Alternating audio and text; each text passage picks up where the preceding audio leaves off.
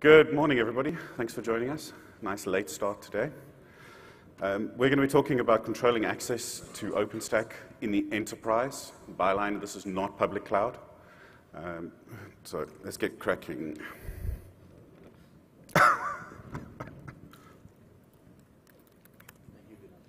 Thank you. Finished.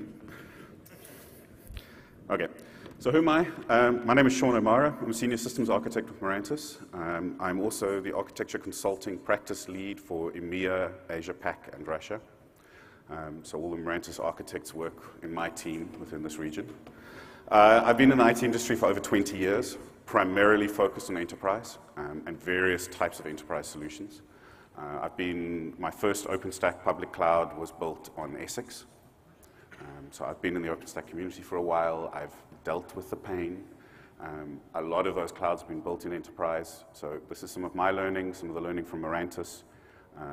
We're going to be discussing this today, and I'm going to be asking for a lot of feedback from you guys at the end of the session and going on into the future around these particular topics. So we'll discuss typical requirements seen in the enterprise. We'll talk about how OpenStack does access control today. Where's it falling short? What is being done and what can we do as a community and as operators? I'm assuming most people in the room here are operators or some are involved in the OpenStack. And then we'll talk about some RBAC solutions that are available. So just setting the scene, I'm talking about enterprise. I'm not talking about public cloud. I'm talking about dealing with things like private clouds, hosted clouds, the typical Snowflake clouds that we're all building. I'm not talking about any particular distro either of OpenStack. Public clouds are different. They have different immediate needs. The way that they're legislated is different. The rules around public clouds are very different. We're talking about integration in OpenStack with that stuff from big vendor X. Okay? Every data center has somebody else's weird and wonderful auth system in place. We're colliding with the old world. We're colliding with a whole bunch of things that relate to governance, typical role hierarchies, and I'll talk more about that in a second. The one point I'd like to make is a lot of the asks that we see from enterprises don't always make sense, but they need to be met anyway. It's not a case of that doesn't make sense, we won't deal with it. Even if it doesn't make sense, sometimes we've got to deal with it, especially when it comes to authentication and auditors. Okay. So what are the enterprise requirements that we're dealing with these days? Enterprises want different backends. There are typically 3 or 4 different types of authentication backends that we're seeing. It's caused by different org structures. It's caused by different trust levels. You go to any enterprise today and you're going to find everything from Microsoft Active Directory to Novell, the whole gamut, something from IBM, etc. We need to integrate to existing systems. A lot of these auth systems are in place. Their rules are in place around them. The companies have spent many years and many man-hours setting these things up. We need to comply. So those of you who work in big organizations with big IT departments, you'll understand this. And then along come the auditors. Single sign-on. Single sign-on is a critical component within a lot of organizations. We're trying to cut down sprawl. We're trying to cut down on the number of usernames, password combinations, and access endpoints that users need to understand and deal with, both at an infrastructure level and an application level. Audit requirements. Show of hands, who's been through an IT general controls governance audit? I can't believe it's so few people in this room. An IT general controls governance audit is something that anybody who's worked in the financial services industry, anyone who's worked in a legislated industry will understand. And we'll talk a bit more about separation of duties in a second. And then governance. Governance is something that we often ignore as techies because we think we know better. I've been there. I've fallen into that trap. Governance comes in many forms. It can be corporate governance and rules that we have to apply, or it can be legislation. I live in Germany now. The German IT governance rules from the government are intense. I see some smiling faces, but they're intense. And I don't speak German, so I can't even read them. Okay, so auth backends. One of the big things about auth backends in the enterprise is we tend to have a lot of multi-tiered auth backends. we have different trust zones that we have to deal with. A typical example is you'll have an internal Active Directory, you'll have a LDAP solution for customers, and then you'll have third-party sign-in from vendors.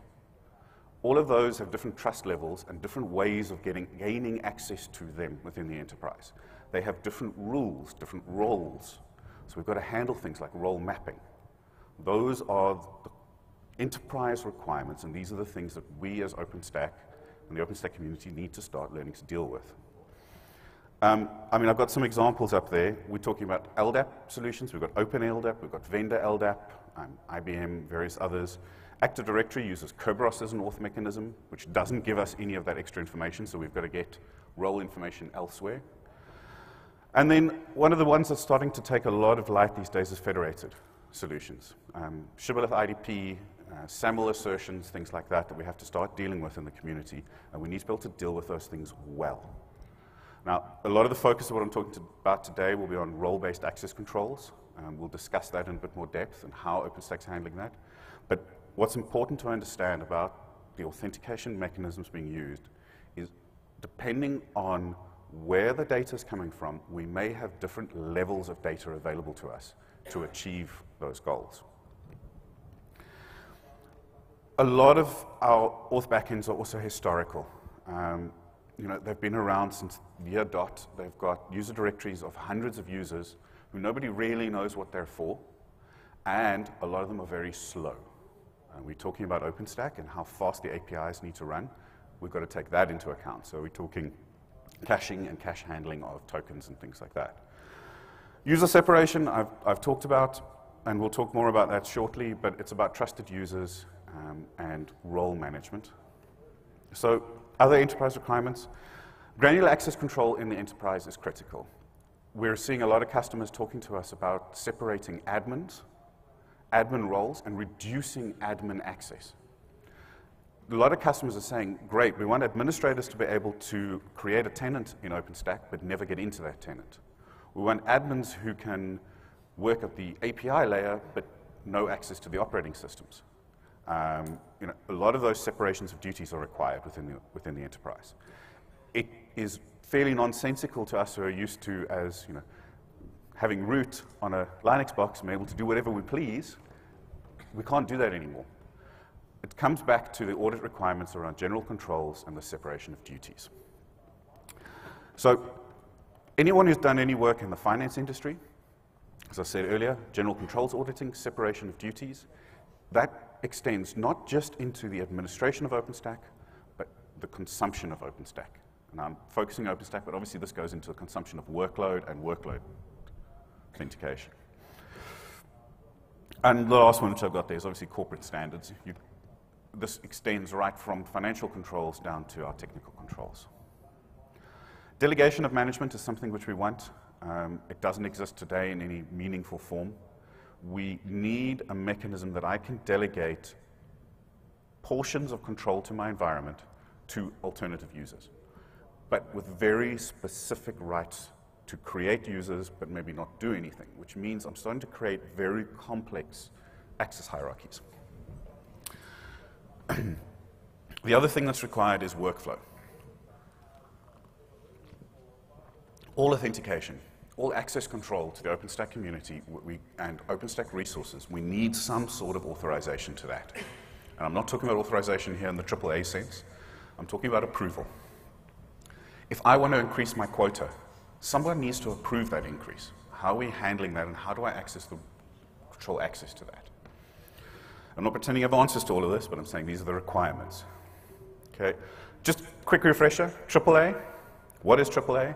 Authentication, authorization, and accounting. We need to handle each of these things within our environments.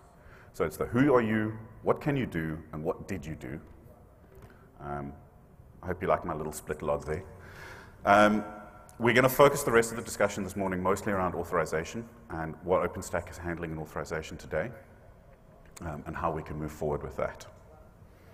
Okay, so RBAC, role-based access control. At some point in our lives, we've all dealt with it. Those of you who have been around as long as I have has probably dealt with various group-level systems in Active Directory, or LDAP, or OUs. Those are all role assignments. So how is it done today? Within OpenStack today, every single project API does its own policy checking. The policy checking is done through the Oslo policy enforcer class, and I'll talk about that a little bit further. That policy checking is based on a flat file that is stored on the API service on each instance of the API. So if you've got 10 Nova APIs running, you have 10 policy.json files. Currently, there is no single store for that. It's all currently available only as policy files. The policy file is essentially, like I've said, a firewall rules that the user is compared to a rule, and it allows you to do certain things. The default policy set today has only got 3 users in it, or 4 users, all who are basically some form of admin. It's very difficult to change this.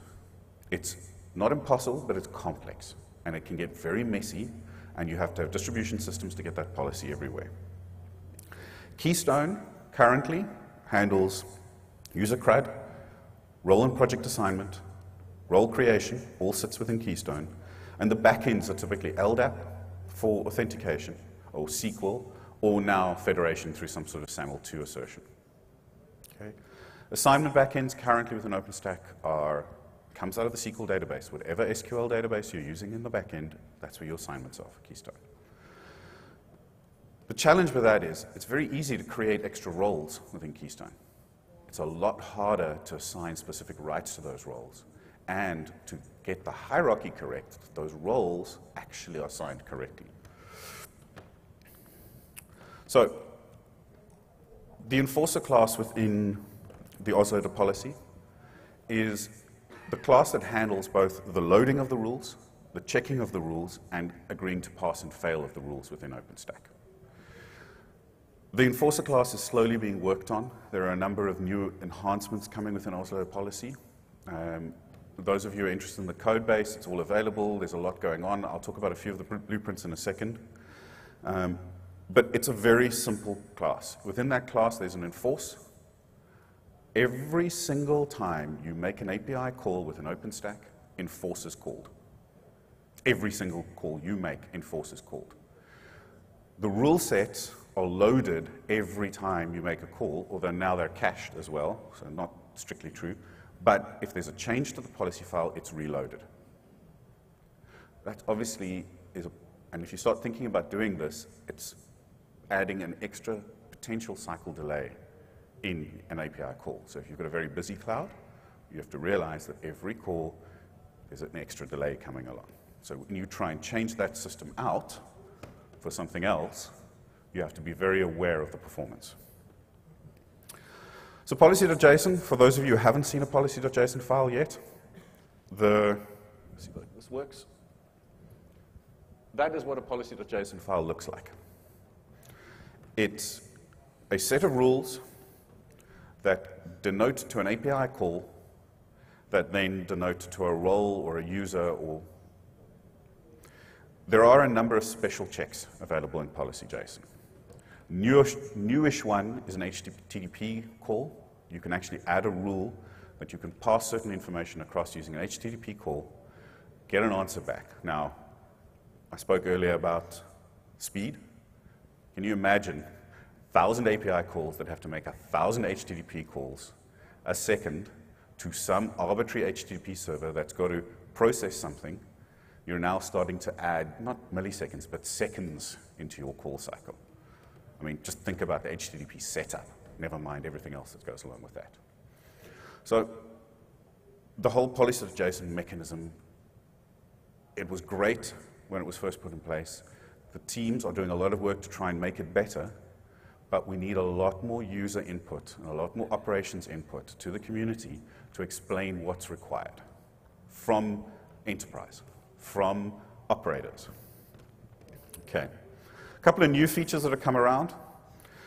There is the capability now to load policy files from an API. Keystone has an API backend for policy. Nobody's using it. None of the projects are actually using it at the moment, but the ability is there, and the ability is there that you can now use the authorized instead of enforced class to make those calls. Okay. So what's RBAC currently lacking within OpenStack? There are no native auditing capabilities. Yes, we've got the logs, but those don't really say whether things were applied or not. It's just a fall-through mechanism. The only time you get a log is if there's a failure. You don't get positive logging currently. And for those of you who have to deal with general controls auditing, positive logging is seriously required. It's a critical component. It's one of those things that we have to be able to prove. We have to be able to go back 6 months, a year sometimes, and show, yes, that person accessed that resource at that time. And we have to prove that, and we have to have those logs in a way that we can place reliance on them. There is no method right now built in that allows us to programmatically modify the rules for RBAC. Okay? Those rules are currently, as I said, just this flat file model. They all are created outside of the creation of the API call currently, and I'll come to what's happening in the future in a second. But what it means is I can't do, for example, time-based access controls. I can't say an admin can do, between 8 and 5 he can do something, but not between 5 and 7. Can't do that because there's no programmatic way to change it. Yes, there are external systems, before someone argues with me, but there are external ways of doing it, but they all have different pitfalls and problems. Lack of synchronization. I spoke earlier about the APIs. If I'm running a massively scaled cloud and I want to scale my APIs, so if I want to put 20 Nova API instances out there to help me scale, every time I create that instance, I need to make sure that that policy file is copied identically across each one of them. So that's a big challenge. Because there's no centralized store, I'm also in a situation, from a control perspective, that if I get it wrong on one, if I leave the default policy on one of those APIs and somebody hits that API and they get to do something, A, I won't know about it because I haven't logged it. B, they've got different access rights, all because of an admin mistake, a failure of automation. It happens. Stuff doesn't copy correctly. Okay. It has a terrible format. I mean, I'll go back to this, but working out what's actually happening in policy.json is painful. It's truly painful. I've written some complex policy.json files. Making sure that the rules actually apply in the order you think they're applying, it requires so much testing and so much review that you're never quite sure. Because there's always going to be that weird thing that somebody tries to do that you didn't think about, and, oh, wow, they're allowed to do that, and they're not supposed to. So, multiple locations, I've mentioned, creates ambiguity. It makes us not be able to place reliance on these things. And I keep using this word, place reliance. A general control audit is about placing reliance on data and systems. We have to place reliance. And then finally, it creates massive separation of duties issues. For me to create a new user who has control over just a small portion means I have to go and review everything else within the stack. The other thing is an overtly long policy file. It takes longer to load, uses more memory, takes longer to process. The complexity grows and grows. So what's happening in the community today? So the Oslo team are doing a lot of work, along with the Keystone team, to programmatically create defaults and the default rule sets for the JSON. The way this is going to be handled, it's going to be within, and this is, I don't want to go into too much dev here, but basically within the code, within each API call, there will be a default JSON or policy call, which can be read out and create the policy file automatically. The advantage of that is you're always going to have the same defaults. It's not somebody's bad copy and paste. It's not a fiddle. So every time you spin up a new copy of the API, you get a new copy of the policy file, which you can modify, but it makes it a lot simpler to manage. A big part of this is the policy.json files today. If I go into GitHub and I pull the policy.json file for Nova and from trunk, and if I pull it from somebody else, I have no guarantee that they're going to be the same thing, because people modify them all the time. The other big change, and this is the one which I really like, is instead of using the current language for assertion, we're going to start using YAML What that means, hierarchy. We can use YAML hierarchies to define policy. We're going to be able to put comments in. You can put comments kind of in the policy files today, but more often than not, they break the policy assertion.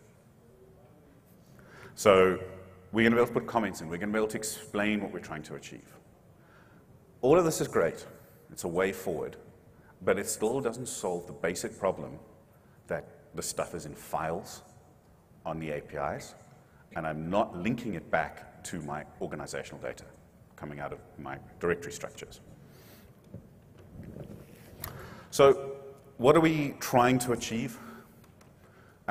This has been going on for almost a year now. We've been doing a lot of work into this. We spoke about this in Austin. We have a working demo. We're looking at creating a pluggable enforcer class for Oslo policy. Currently, they are not accepting a pluggable enforcer class. There are a few blueprints out there for it. What that means is that I'll be able to come along, pull out the current enforcer class, plug in my own enforcer model, and then be able to do those lookups and the RBAC verification against another backend. Typically in enterprise, I'm going to do that against LDAP or some sort of LDAP-based system, tree system. If you have a massive SQL database that does your enterprise role behind, great, we can use that. But this is where, as a community, we need people to start talking about what's required from an enterprise perspective, openly on the dev channels, in the community channels, in the community user group talks, so that the developers can start to understand the importance of this. I think they understand the importance, but we need, as a community, to be pushing against it. We need to be able to centralize the assignment and policy backends. The current situation where we're creating roles in one place that have no relation to policies assigned in another place, we need to fix that. We need to pull those closer together. What we need to be aware of when doing this, and I've mentioned before, is we need to be aware of performance. This mechanism needs to be fast. It cannot be a delayed, slow mechanism. And the loading of rules, we need to make a decision about whether they're real-time rules or cached, and that comes back to affecting performance. So where are we? There is a blueprint, make and force call pluggable, that was logged 6 or 7 months ago now. Please go in and have a look and comment on that blueprint. The idea is that we're going to create a pluggable enforcer class, which means, just like a lot of the other OpenStack projects, we essentially create a driver. This takes away a lot of the argument, takes away a lot of the challenges. Yes, we'll still have the OpenStack reference mechanism with this policy.json, but let's move forward. Let's allow other people to move forward. The driver for Oslo policy is related to the make and force call. The code's there, it's available. There are options that we've done which will allow us to do this, but we need the first one to be accepted to get the second one working. For those of you interested, all the Oslo policy blueprints are also there. Go and have a look at them. Get an idea of where they are, what the status is, and comment, please. Sound like I'm selling something. Okay, so alternative approaches. We've run into this challenge at a number of customers. We ran into this challenge in a number of scenarios. So we have started working on different models to be able to handle this at speed. So a number of people within Mirantis have been working on this. What are the goals? We want to centralize the assignment backend and policy backend. Leverage, so in this case we worked with Fortress, but it could be another LDAP. We leverage Fortress to introduce new features for the OpenStack RBAC, to be able to do all this OU-based, role-based component. Delegation of permissions, hierarchical RBAC, which is a critical component. Native support for multi-site. Here's another classic one. Multi-site replication has been solved for LDAP and for most authentication providers. Why do we need to solve that for Keystone? Someone's done it already. We don't need to solve that problem. Let's just consume what has been done already. We've also leveraged Midpoint to provide a single point of management for RBAC and RBAC controls and authentication controls, user CRUD, all of that within the environment. So how does this tie together? The Oslo policy call will happen to Fortress.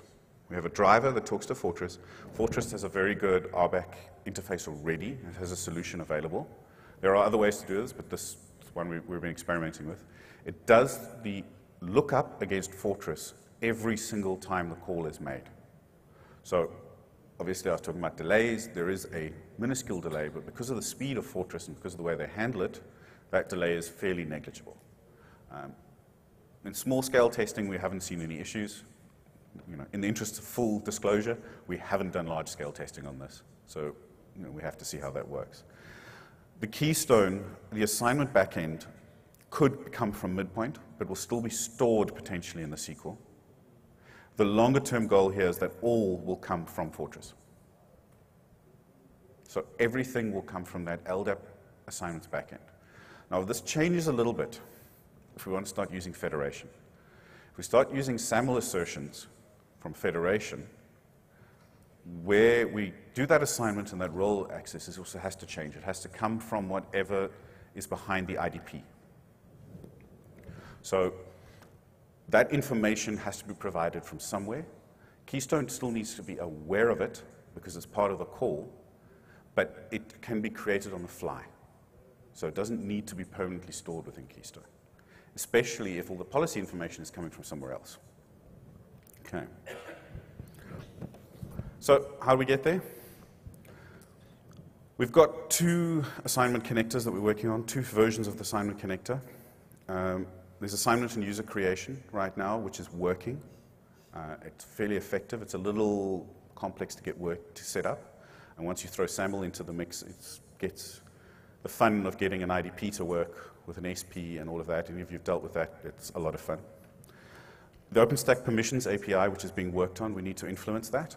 We need to deal with the way that that's being moved forward at the moment. Essentially, what's happened within Keystone, they've created a way to store policy.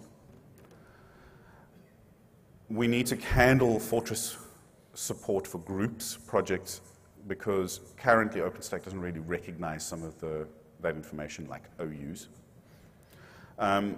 Potentially extend Fortress Commander to act as a UI. So, in summary, I've spoken about it during the session. How can you help us? You can help us by getting your stories out there, by talking in the community and telling us what you need.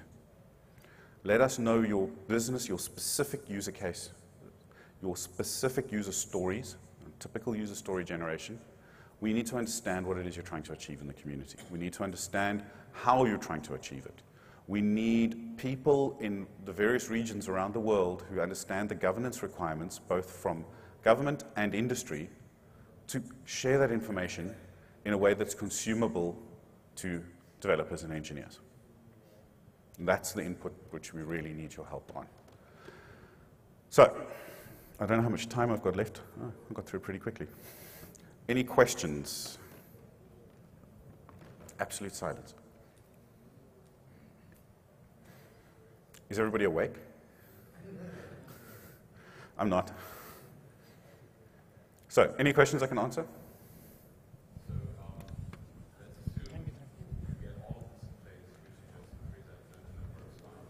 It is in place and it does work, but it needs help. So we still have like bigger, even underlying problems, like for example, the whole authorization thing isn't even working correctly, right? If you're an admin, okay. So my point is that if you're an admin anywhere, you're an admin everywhere, yeah. Right? There is the Keystone, the very famous Keystone bug open since 2012, and all of this is great. But before you fix that bug, it actually doesn't do much, right? I can answer to that. I didn't go into detail here on that. But so part of the work that they're doing with assigning auto-creating the rules within Keystone, so within the APIs, so every time you create the API, you have that call, is to remove that particular call. I know the one you're referring to is the one that says, if admin drop, don't even run through the checks. Part of that is to remove that. Now, there is actually a bug log for it. There is work happening on it. It's been addressed in one of the blueprints. Off the top of my head, I can tell you what it is. But part of that is to fix that. In the code patch which we've done, we've actually removed that. We've taken it out because it's the obvious one. But it's a very valid question, and it is something that needs to be fixed. And again, right now, because of this general assumption that an admin is God within an environment, that's kind of not really getting the focus it should get. What we need to be doing, and I come back and I'll harp on this, and if you guys talk to me in the passageways, I'll keep doing this, but we need, as operators, to feed back our real-world requirements. It's great that we talk about it in the passages. It's great that we moan about these things. I mean, we all moan. I moan terribly, especially when I've got a nice glass of whiskey in my hand. It's important that we get our messaging across, that we do it in the channels. Because some of these devs who are working on these projects are working on them either in their free time or are so snowed under the volume of stuff they're trying to achieve on the cycles that they're only grabbing at the low-hanging fruit. And we need to help them prioritize. That's a really critical portion of what we need to do as operators. We need to help them prioritize. So, any other questions? The one other place It's probably not correct for them to do this, but the one other place I know roles are read like that is Horizon, to do an iteration. When you log into Horizon, it wants to know what to show the user based on basically iterating through everything that's done. Is that still possible when that's a bulk tell me everything operation rather than a what is this? So our solution breaks Horizon right now. Okay. Okay, this is my personal opinion, and someone's going to throw something at me. I believe that if you're building an enterprise-grade cloud, you shouldn't be installing Horizon. Why are you interacting through Horizon when you have APIs? I mean, if you're doing proper automation, you don't need a pretty console. But please don't shoot me. Horizon has its place, so I'm not knocking Horizon team, but it has its place for admins only. Yeah, okay. I grew up in the age of Linux, and I started with MS-DOS, so I never really got used to GUIs. Anything else, Ben?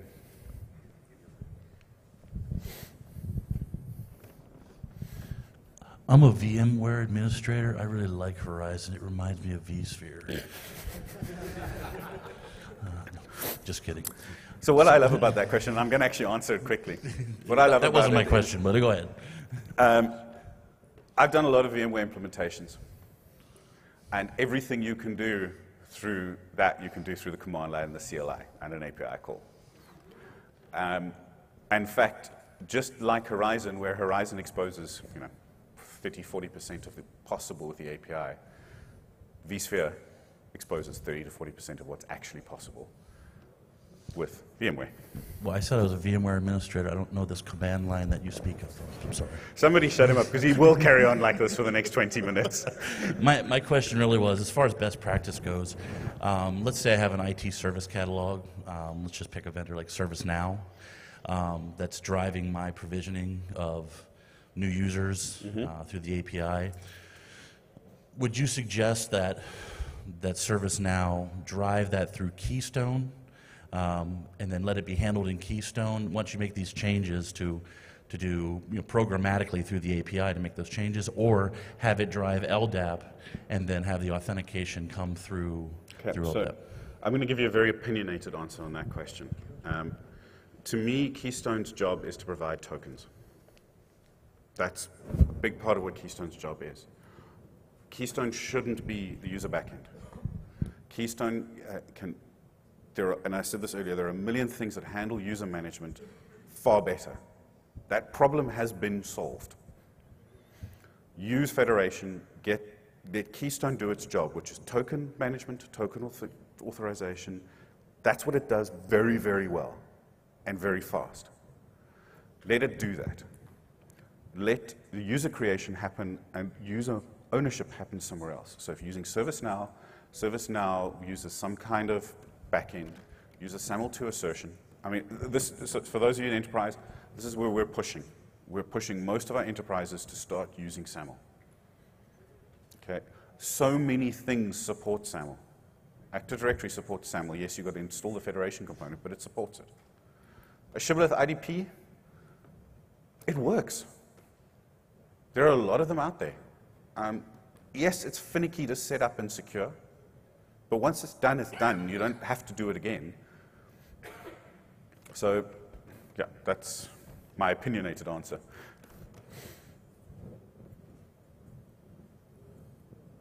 You talked about the German rule set for governance.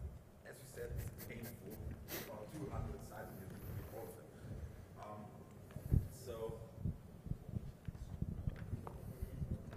To get the German rules set down to one sentence, it's a don't trust anyone.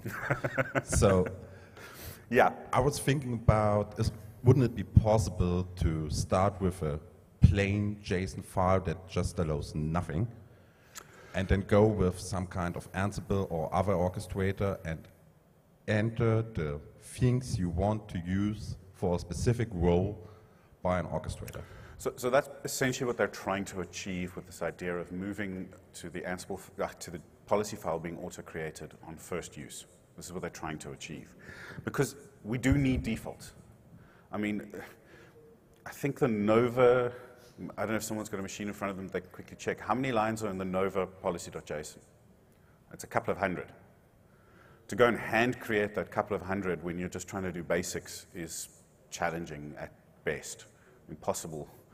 I mean, it'll take you so long and it's such a mess to achieve. The main point that I'm trying to bring across is we need to move away from this file.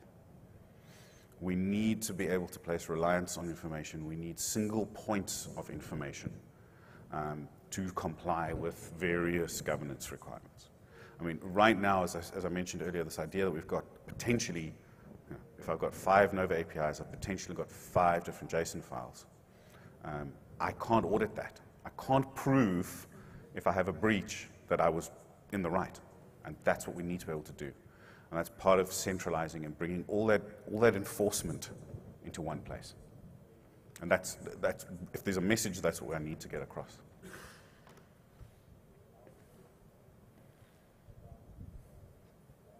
Anything else? Silence? People way down the back there? All right, well, I'm done then. Thank you very much.